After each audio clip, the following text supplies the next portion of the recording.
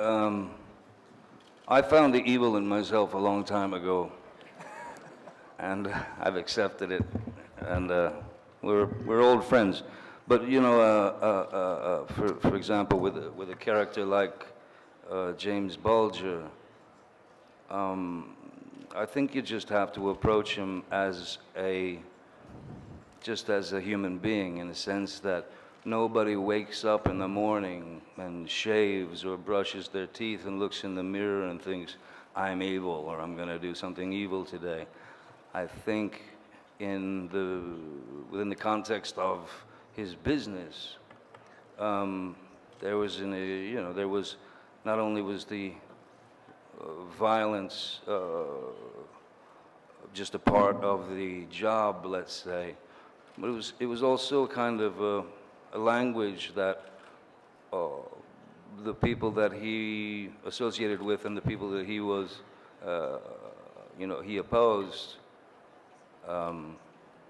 were, understood the same language. It was a language, To me,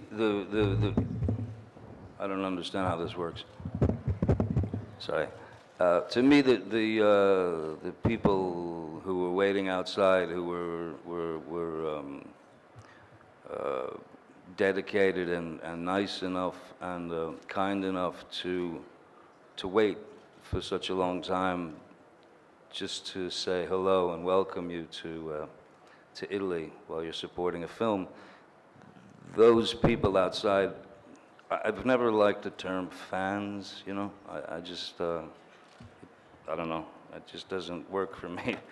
But I consider those people essentially our employers, they're the boss, because they're the ones who go to the cinemas, they're the ones who spend their money, their hard-earned money, to go and escape for 2 hours or whatever, to watch a film. So, yeah, it's a very warm feeling always. It's a very,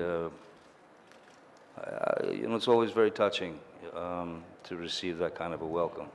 So yeah, I thank my bosses outside.